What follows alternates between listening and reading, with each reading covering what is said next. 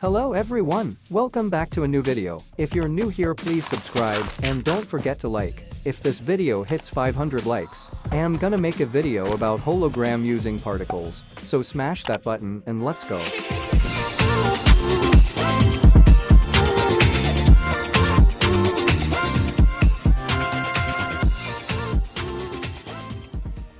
In general, most Minecraft players know how to make a tail using command blocks and particles commands, but today in this video, I'm going to take it to another level by using Python programming and math.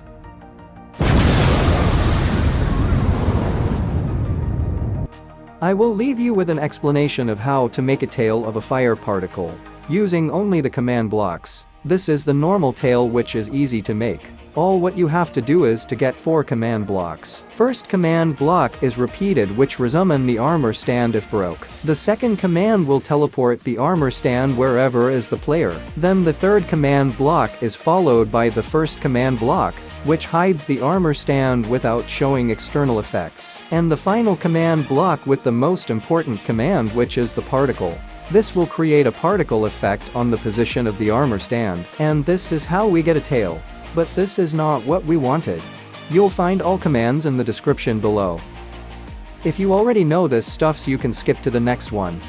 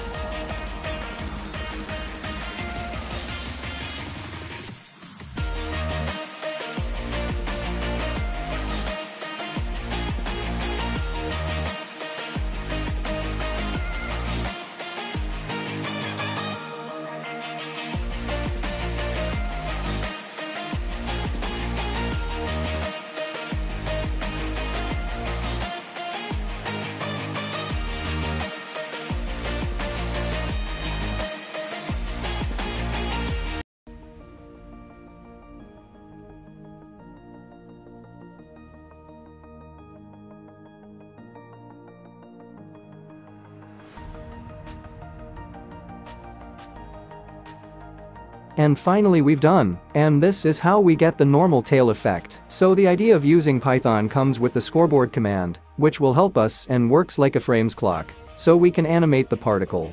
This will take a lot of time writing over 100 commands. Here's Python's turn. We will create all these commands in less than 5 seconds.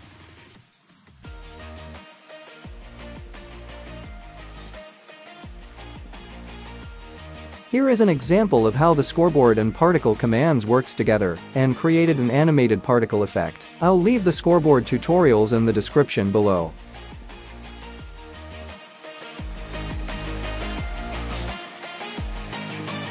You can also skip this boring part of the video if you want, it's not that important.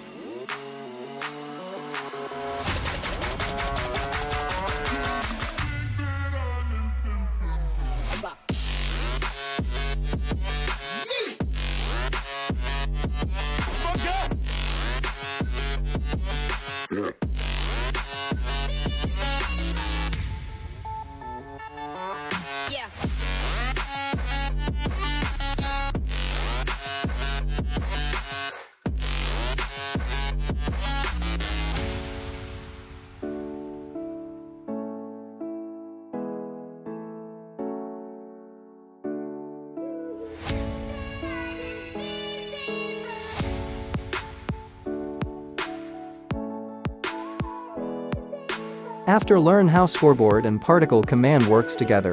Now let's move to the math work. To create a circle in 2D dimension graph using math, you need to get an interval from 0 to 2 pi.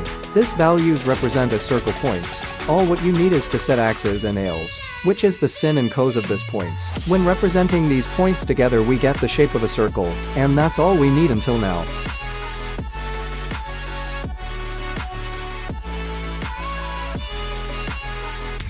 This script we are making generates Minecraft commands to create a flame particle effect. The effect consists of two circles of flames, one above the other. The top circle is created by incrementing the z value, and the bottom circle is created by decrementing the z value. The x and y values are calculated using the cosine and sine functions, respectively, with a given radius r. The particle used is Minecraft basic flame particle. The commands are written. We'll store an MC function file. As you can see, we start by importing the NumPy and math libraries. This step is very important because we need it in our code. So the points variable is storing the values between 0 and 2 pi. Now we will make a loop to get all axes and aisles values, and store them on x and y variables.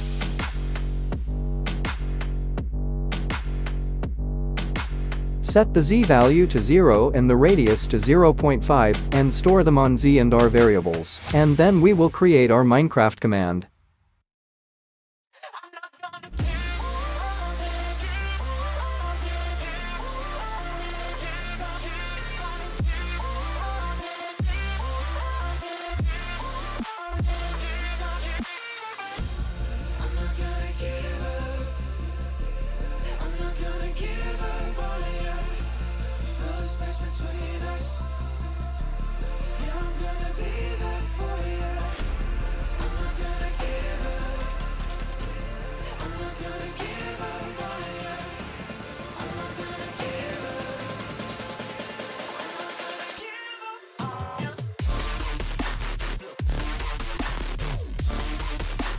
A few moments later.